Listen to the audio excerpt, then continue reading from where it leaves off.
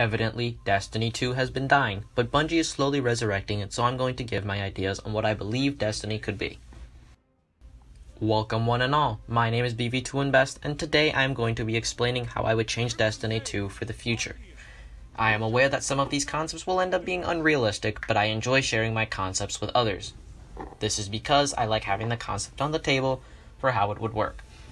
This video is the overview for this series, explaining all the concepts I have, including weapon system overhauls and the return of Destiny 1 content. The way I would make Destiny 2 would be more in-depth than Destiny 1. Ideally, I would want it between Destiny 1's depth and World of Warcraft's depth, which is choices in how I can load up my Guardian with my own unique builds, and there is a grind to level things up.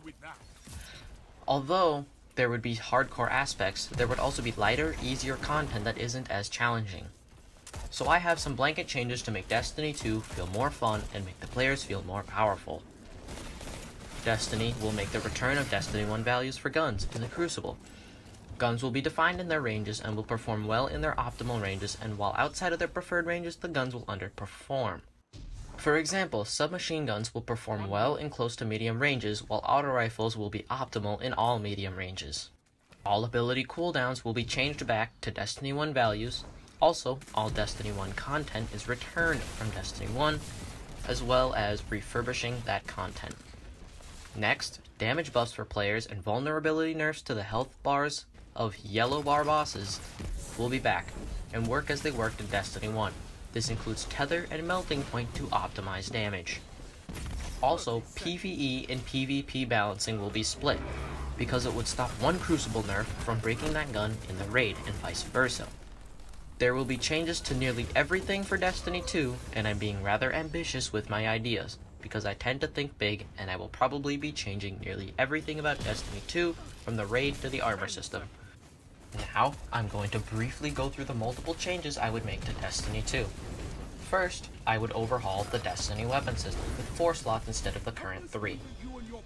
You would have your primary weapon, that is your main kinetic weapon of choice, and it takes white ammo bricks. Then there would be special weapons, which were built for specific situations, and they take green ammo bricks. The last of the base Destiny weapons is the heavy weapon, which is a high damage weapon that gets limited ammo and takes purple ammo bricks. The last weapon type is the Juggernaut weapon, which is an extremely powerful weapon that always puts the player in third person, as well as taking red ammo bricks. The second change I would make is all endgame content would have 4 ways to play. There would be a simple mode for people who want to learn the raid or don't have time to put all the time into a regular raid. Then there is a regular raid, which has more difficulty than simple mode and is the standard for raiding. Then there is the heroic mode, which provides gameplay changes to the raid, making things more difficult than the normal raid.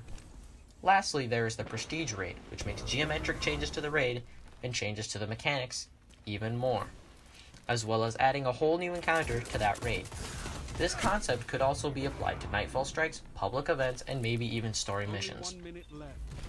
I would also add new game modes, such as Sieges, which are 4-player activities, and Crusades, which would be 8 to 12-player activities. Another thing I would add is the return of all locations from Destiny 1, and also many new locations. These places would provide beautiful and unique experiences to the player because of what you can do on those places. I would also make Orbit more interactive, making your ship appear as a movable object that you could move to a planet and then choose where you go.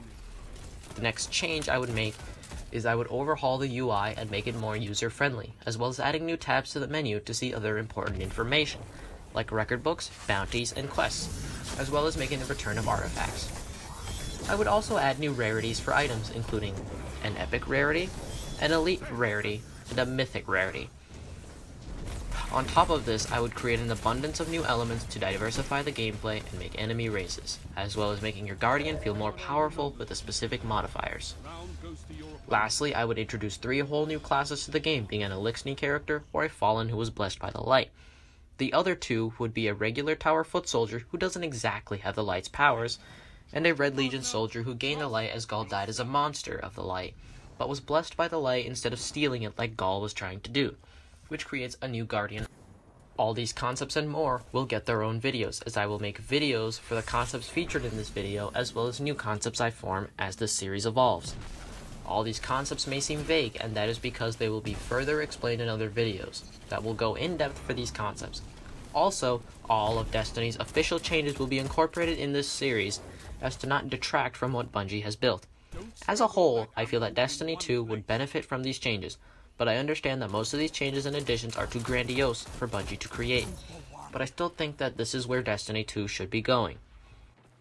I'd like to thank you for watching the video, and if you enjoyed this video, please feel free to leave a like, write a comment, or even subscribe to the channel, as I will have new videos in the near future between my friend Dual Blades and me.